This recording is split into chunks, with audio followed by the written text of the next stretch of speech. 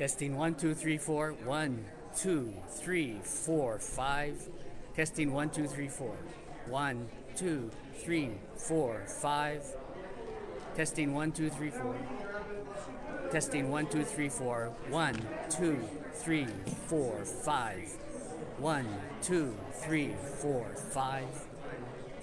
Testing 1, 2, 3, 4. Testing 1, 2, 3, 4. 1, 2, 3, 4, 5. Testing 1, 2, 3, 4. Testing 1, 2, 3, 4.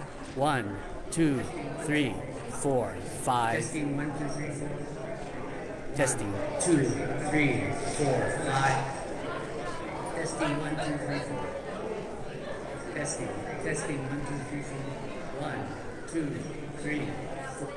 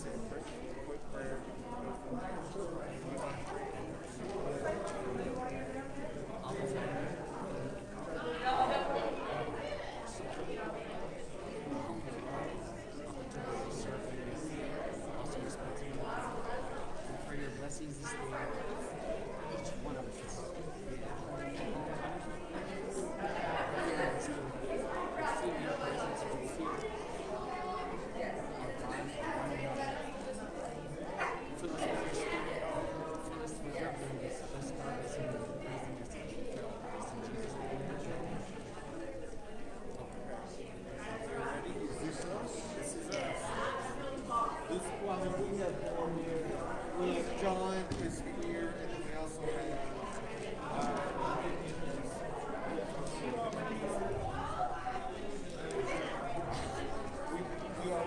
we already prayed.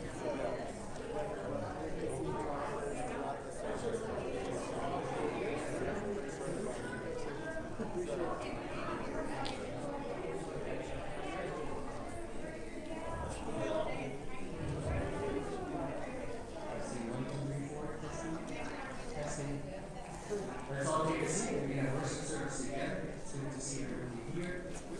And don't forget people at home. We're all together. Let's begin by praising God.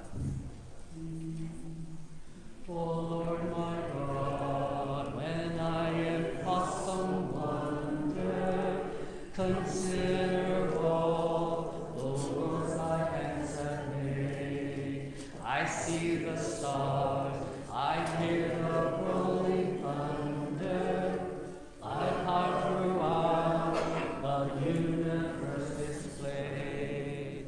Then sings my Savior God to thee, how great thou art, how great thou art. Then sings my soul, my Savior God to thee, how great thou art, how great thou art. When through the woods and forest glades I wander, and hear the birds sing sweetly in the trees. When I look down from lofty mountain grandeur, and hear the brook and feel the gentle breeze, then sings my soul, my Savior God to thee, how great thou art, how great thou art.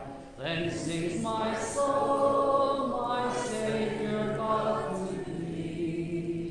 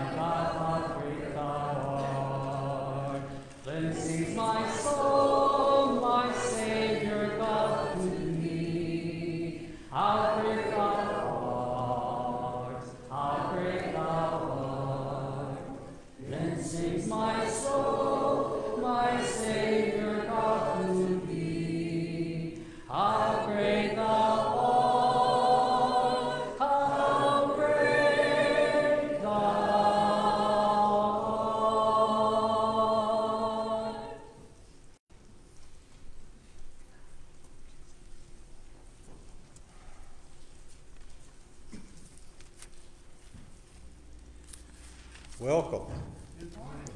Welcome to Taylor Street. It's good to be back.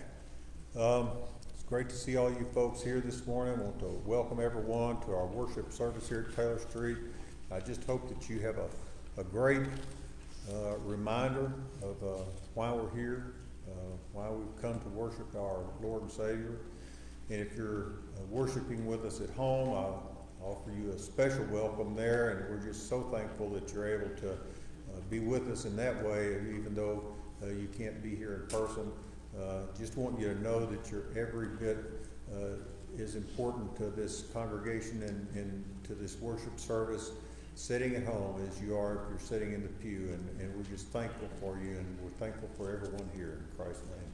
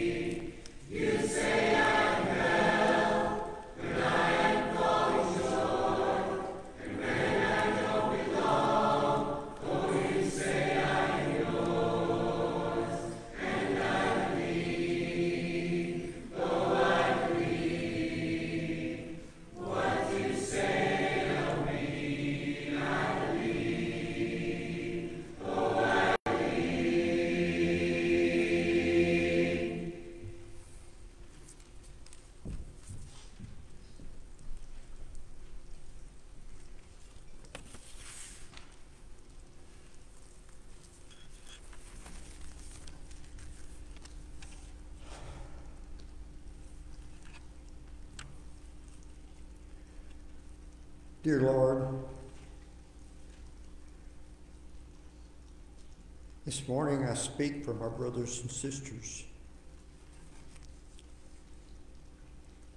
and all that will turn their minds to you in praise. We all thank you for the comfort we are giving to us in these troubled times.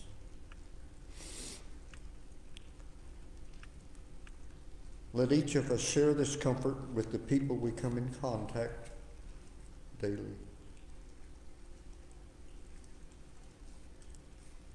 Help us to bear in mind that you sent your Son to earth to die for us. And in times like these, we can be comforted because of your love for us.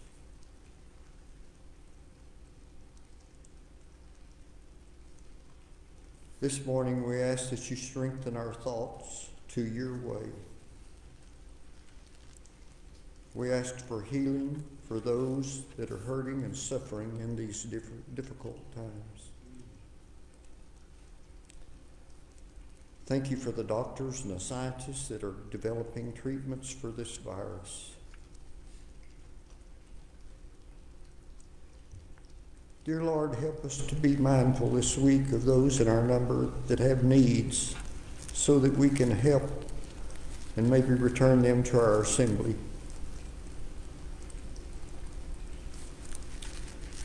We ask that you be with those that lead us in our congregation. Please give them good health and ability to lead. We ask for forgiveness for our sinful actions. Make us aware so we won't continue them. As we continue this service, turn our minds to you and away from the world's cares and concerns.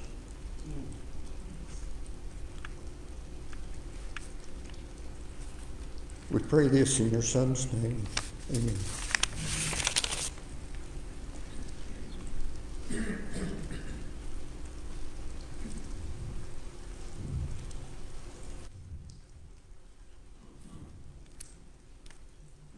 For me, it's the right time to add on a new song.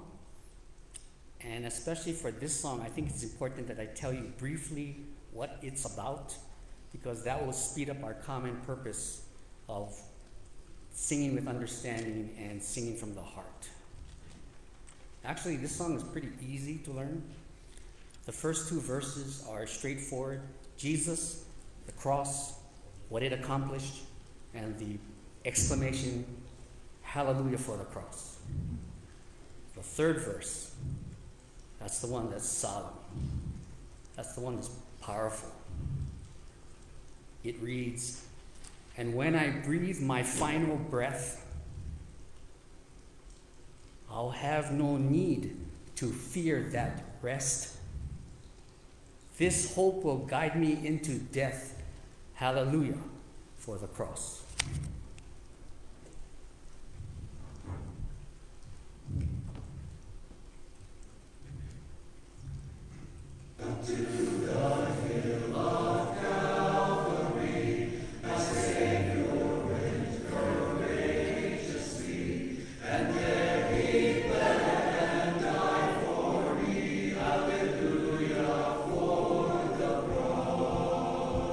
And on that day the world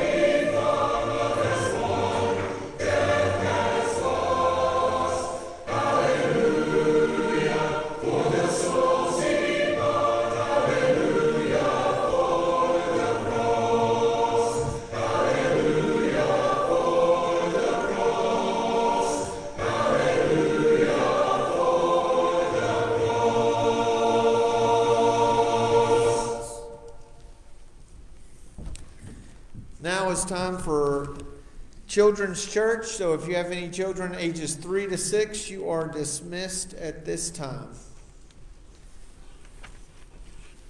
In September of this year, Walt Disney Studios released their live-action version of the movie Mulan.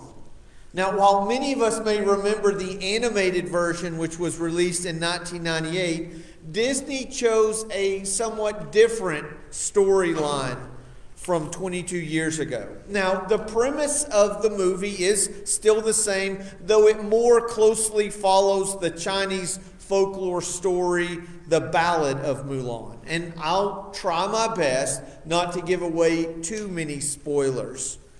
Hua Mulan is an overly active girl who grows up in imperial China. While this certainly would be acceptable in our egalitarian culture of today, pushing such barriers at that time would bring scorn to the individual and shame to the family. And as a result, her father, who was a decorated war hero, continued to suppress Mulan's desire and ultimately encouraged her to spend less time riding horses and shooting bows and arrows and more time learning proper tea room etiquette. As the drama unfolds inside the house, trouble is lurking outside. Soon, Mulan's village learns that the Roran warriors have invaded China, and the emperor has issued a decree that every family provide one male who can help contribute in the fight and defend China. While Mulan's father has already fought in a previous war and brought great honor to the family, a physical disability limits his ability not only to attack others, but even just to defend himself. Nonetheless, because he is the only male in the family, he chooses to join the men less than half his age and fight for his country. And there's this very poignant scene the night before he is to leave and join the army, in which he talks to his daughter Mulan about honor and about respect and about making sacrifices for other people. But Mulan cannot bear to watch her decrepit father sacrifice himself when she believes that she has the ability to fight both for her family and her country. And so in the middle of the night, Mulan takes her father's horse and his sword and his armor and his place in the military. But she must disguise herself so no one can know that she's not a male. While Mulan excels in every way in her training, she is ultimately exposed and therefore brings shame upon her family. Now, without giving too much of the story away, Mulan does not become the hero that the army commander wanted, but instead she is the heroine. Ultimately, she is recognized by her commander and the emperor himself for her bravery, for her honor, and her sacrifice. And in some ways, the story is really over. It achieved everything that Hua Mulan wanted. She proved that gender was not a barrier that would prevent her from contributing to and sacrificing for her country and her family. She has proven that the outdated gender roles of imperial China was antiquated. She gained the respect of her peers and of her general. But there's one loose end that needed to be tied up. Would her family, would her village, would her father accept her for who she is? Not a soft-spoken, mild-mannered young lady, but a mighty warrior who would sacrifice and fight to protect others. It's a great movie, and I encourage you to watch it. But it leads to one really big question. Can we follow our dreams and still return home? Will our successes in life bring us back, will bring us honor to our home, or will our exploits in the far country bring us shame to the family? When we talk about the life of Jesus, we often focus on the DBR.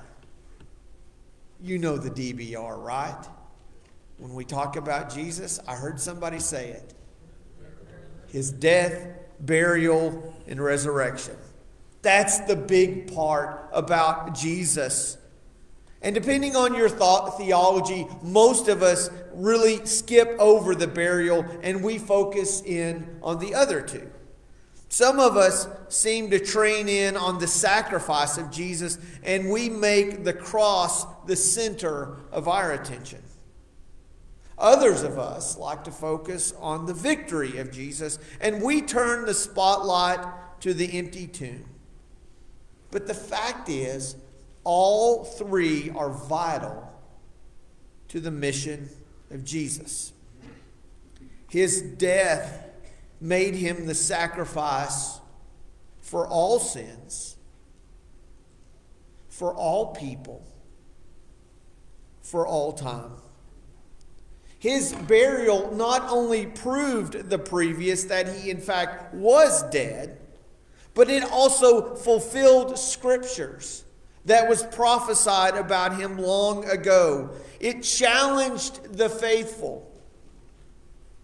And it demonstrated that Jesus would take on death and hell and Satan.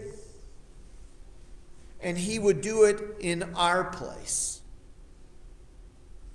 It was the punishment that was allotted for each one of us. The death we deserved. The eternity we would spend. And the pain that we would endure, he endured for us. And his resurrection. His resurrection proved that his sacrifice was greater than our sin, that eternity was better than hell, and that his power was greater than Satan. Jesus beat Rome. He conquered death and he triumphed over evil. Sure, it really was not the way that any of us would have scripted it. And it certainly didn't match the plans of his followers. They had other ways in which he would be the king. Other ways in which he could prove his power and his love. No one thought that a cross would be a part of the king's plan. But that's what Jesus chose. And in doing so, he didn't just win for Israel, he won for the world. Not for a group of people living in a small country that was oppressed by Rome, but for all people, all times, who were oppressed under the weight of sin. That's what Jesus did.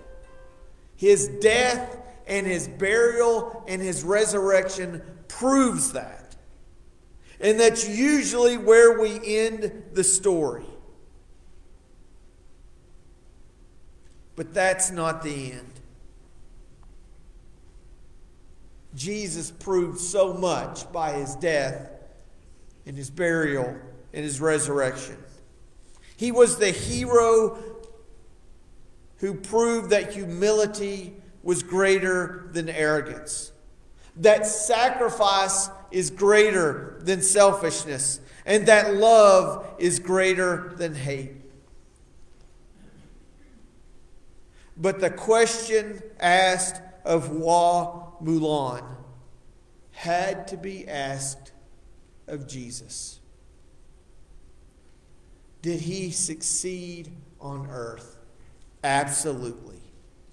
But did the words and the actions, the sacrifice and the death of Jesus bring honor to his Father or shame to his home? Could a son who carried every sin be welcomed back into the gates of heaven? Jesus became the liar. Jesus became the murderer. Jesus became the thief. Is a lying, murdering thief allowed into heaven? He committed adultery. He stole from his parents. He cheated on his taxes. He screamed at his wife. He told vulgar jokes in the break room. He looked at pornography on the phone. True, while Jesus didn't commit those sins, he certainly bore the consequences you and I deserved for doing them. Jesus carried those sins. Not just sins in general, specifically your sins. All of them. The little bitty ones that we say don't matter. The big ones that we're afraid that anybody else would find out about them. The sins that we committed years ago, the sins that we commit today, and the ones in the future, all of those fall on Jesus. Jesus, taking the words of Paul, is the chief of sinners because he carried all of our sins. He bore the burden of your sins. The nails could hardly hold a man to the cross. But it was the sins that weighed him down. Was the one who carried all of those sins allowed back home? And this is where it gets really important. And we kind of miss this part. We skip over it because really the Gospels don't pay a lot of attention to it. We get some pretty graphic details about the death of Jesus. What took place. A lot of people, historians, focus on crucifixion and the pain that Jesus went through. Luke was very concerned about making sure his readers understood that Jesus was crucified. He was dead. Medically, there was nothing alive about the Jewish carpenter. Going to such pains to describe the spear that was thrust into his side, and the blood and water coming out separate. It was the death of Jesus. The burial is found all throughout the Gospels. The fact that he was taken off the cross, that he was confirmed dead by the centurion, that Joseph and Nicodemus did in fact place him in the tomb, and a large heavy stone was placed in front of it. And later there would be a seal placed on that stone to make sure that everybody knew that Jesus was dead and he was buried and he was on the other side of that stone. And of course, as we looked at last week, the resurrection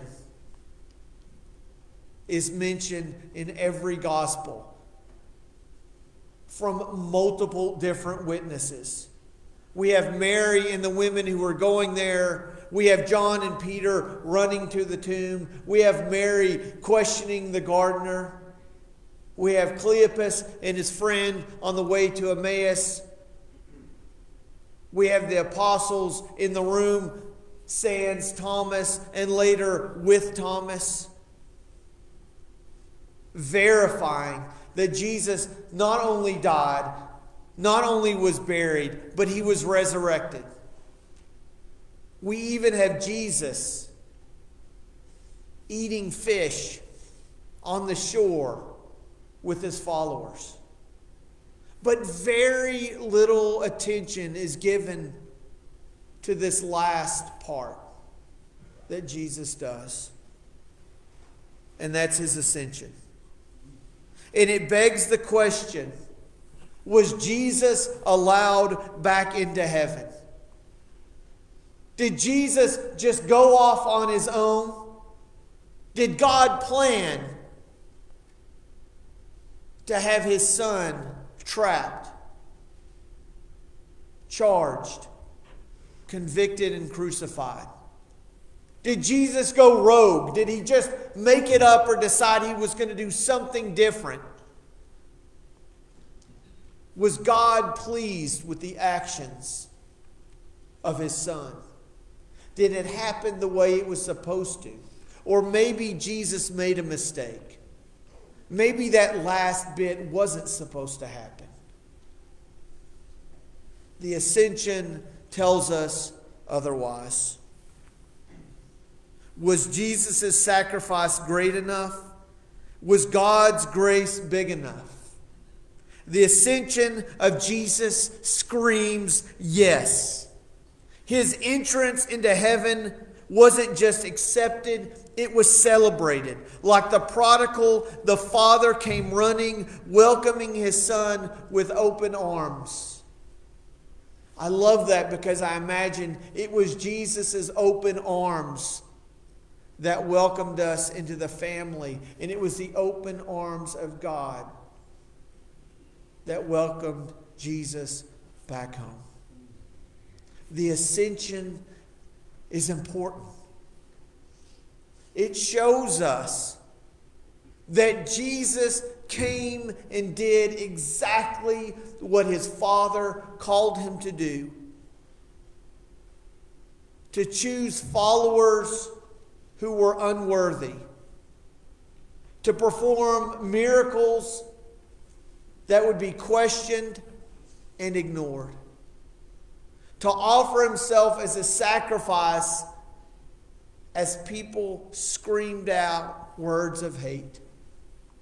And to die on a cross as a criminal while people bet on the clothes that he had worn. This was all a part of God's plan. And the ascension reminds us all that the grace of God is big enough. And the sacrifice of Jesus, it was enough. And it just leads me to ask one last question. In just a moment, we're going to stand and sing a song of invitation and encouragement. And as we stand and sing, I want you to think about this question. If heaven can welcome in the one who bore all of our sins, what does that mean for you and me? Let's stand and sing this morning.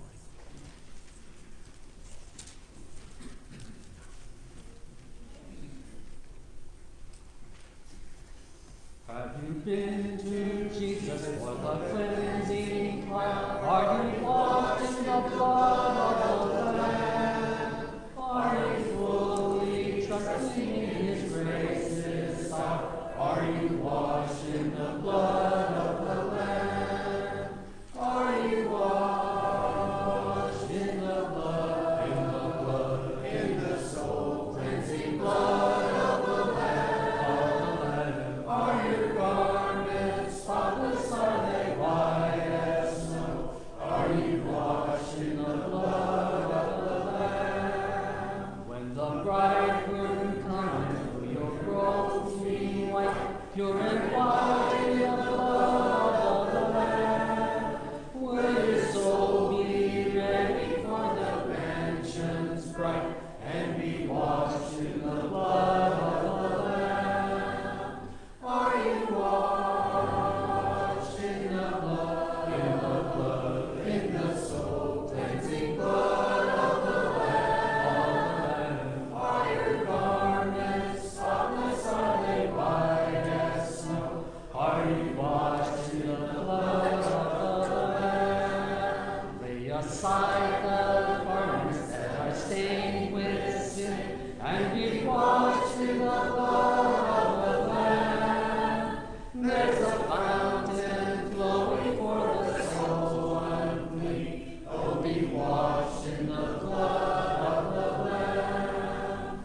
Are you washed in the blood, in the soul cleansing blood of the Lamb? Are your garments spotless? Are they white as snow?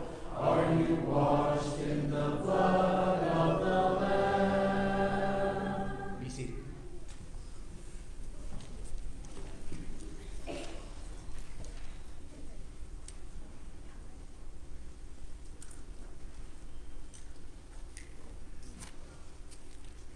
Thank you, Doug, for a very nice message. Few things here today. I'd like for you to look at the prayer list. There's a lot of folks on that prayer list, and there's some people that are have the virus. There's some people that have other problems. There's people that have both problems. So just look over that list and pray for these people that are isolated and have all these health concerns and worldly concerns. And the list, there's a lot of people that's not on this list that need your prayers. So just be in thought for those in our congregation that may need you, and pray for them this week. The contributions that were made for the children's home, we'd set out a goal of $6,000. We wound up with a total raised of $8,630.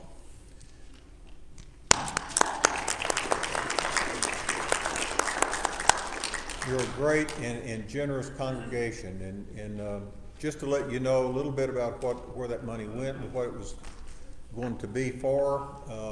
Every child at the children's home got a gift card. Since we're not able to go up there and do our normal thing of bringing presents and so forth, they got a gift card.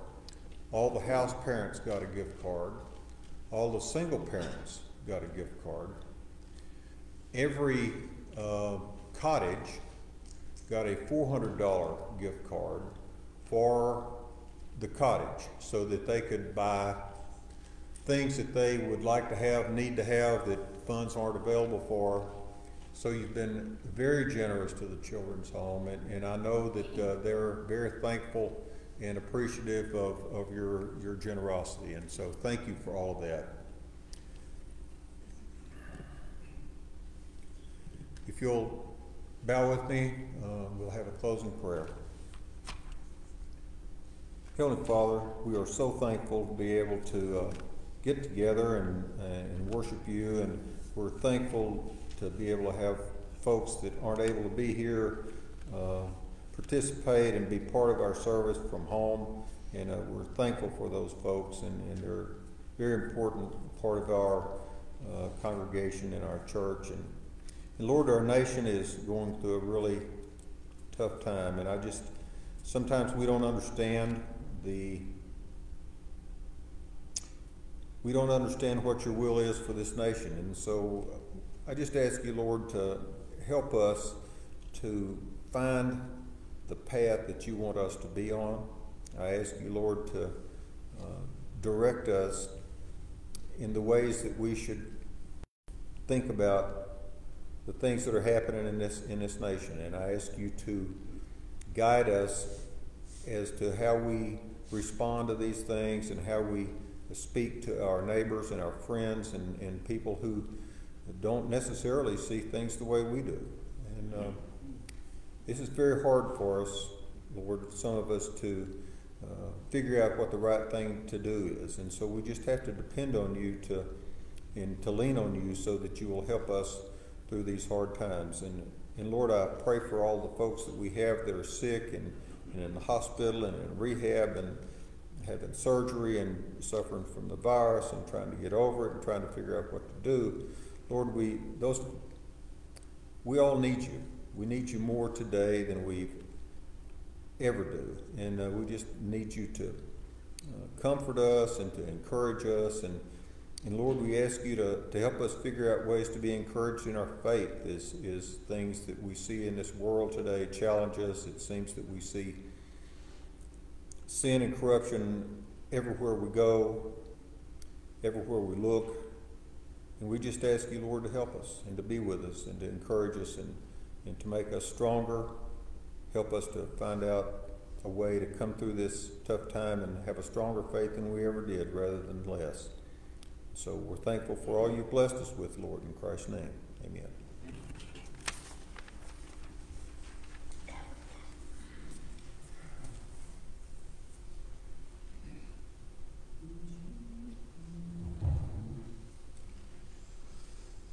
I love the Lord, for he died my soul to save.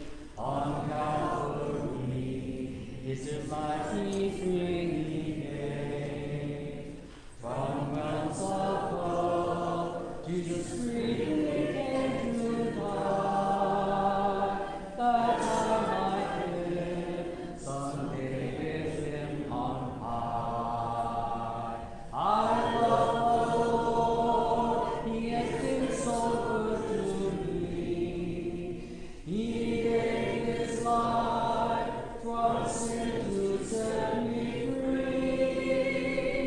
no greater love than this.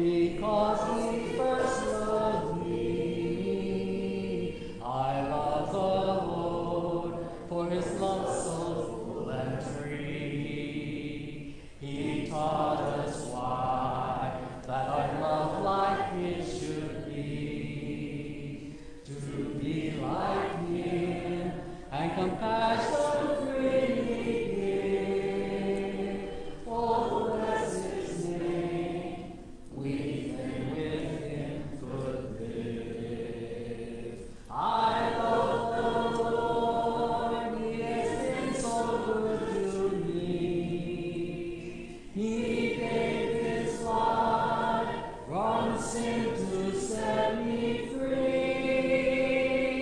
No greater love than this could ever be. I love the Lord because He first loved me.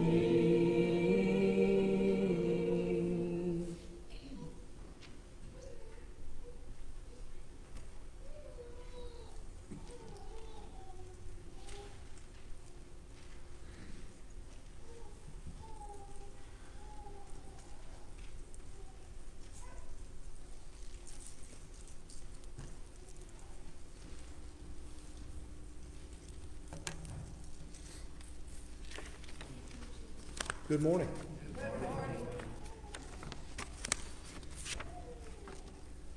I've got to start out by saying God is good. Amen.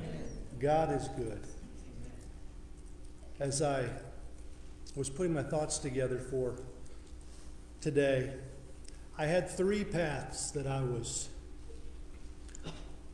working on, thinking about, trying to decide which direction that I wanted to go. And I have to tell you, as Doug was giving his sermon today, I got chills, literally. I feel like it was my job today to come up here and put the exclamation point on Doug's sermon today. God is so good, and I promise, typically communion presiders, we don't coordinate with Doug or the song leaders or anything like that. So when these kind of moments happen, it's awesome. It's awesome. So my thoughts as we prepare for communion today, God's perfect plan of salvation. And I wanted to give it a little twist because we're less than 2 weeks from Christmas. But my title is The Gift. The gift. Thoughts of communion often turn to the physical sufferings of Christ. If you've read or seen one of those physicians' account of death by crucifixion, you have heard about the pain and agony. Many of you have watched the movie The Passion of the Christ, and the intensity of some of the scenes makes it hard to watch. Of course, the spiritual anguish of the cross is real as well.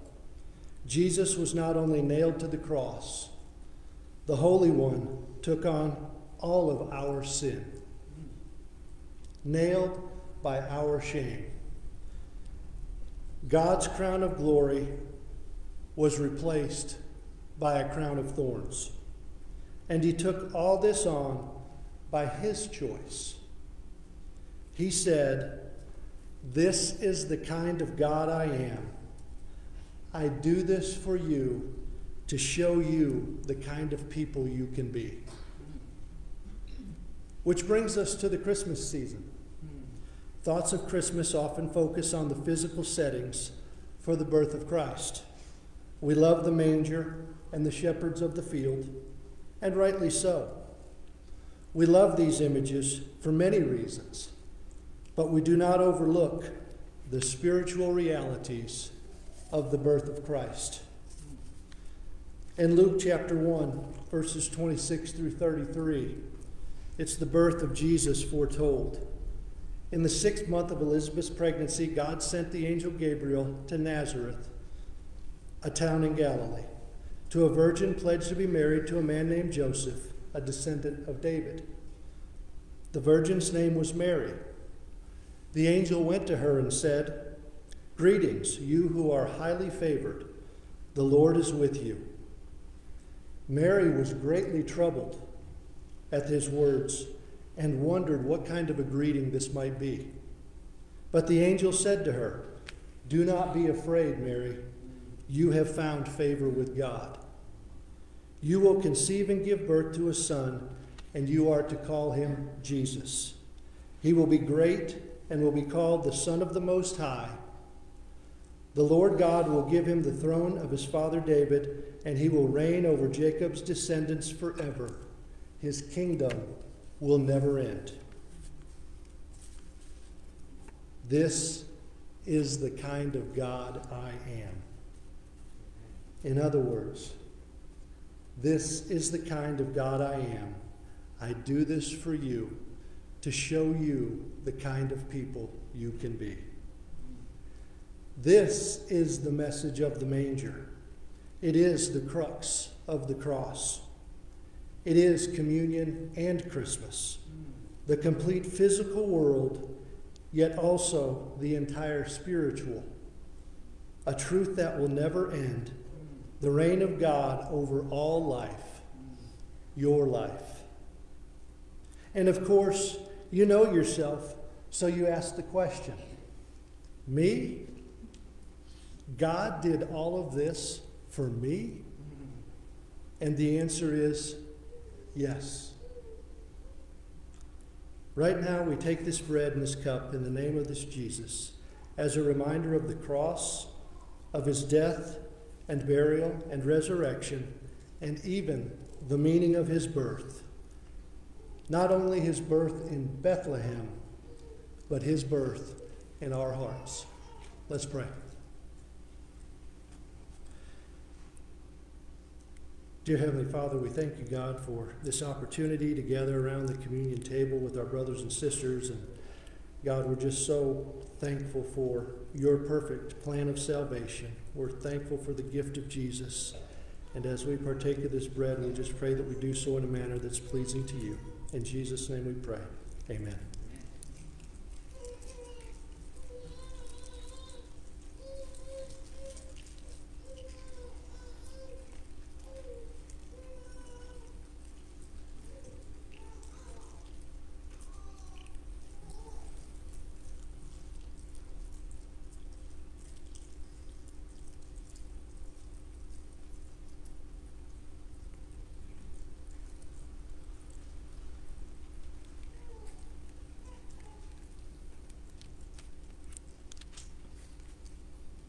Let's pray. Dear Heavenly Father, as we continue this time around the table, God, we're just so thankful for this cup, which represents the blood of Jesus washing away our sins. And once again, God, we are just so thankful for the sacrifice that was made on our behalf. We're so thankful for your perfect plan. And as we partake of this cup, we pray that we'll do so in a manner that's pleasing to you. In Jesus' name we pray. Amen.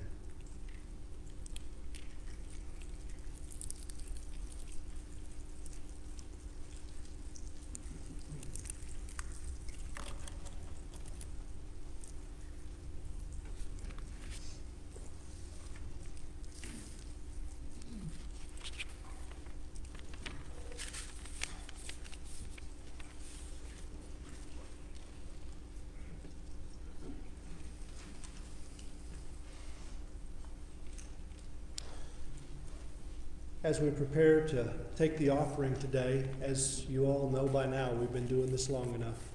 Those of you who are in the auditorium have an opportunity to leave your offering in the box in the back as you leave. And those of you at home, we're thankful for you, and you have the opportunity to mail in a check, have somebody come by from the church to pick it up from you, or certainly be able to do that online as well. So pray with me. Dear Heavenly Father, we are so thankful, God, for life and for the opportunities that you give us, the blessings that we enjoy. And God, as we take this time to reflect on all of that, we just pray that as we give back a portion that is yours, God, we just pray that we would do so with joyful hearts. We pray that this money would be used to further your kingdom, and we're just thankful for the opportunity to be able to give.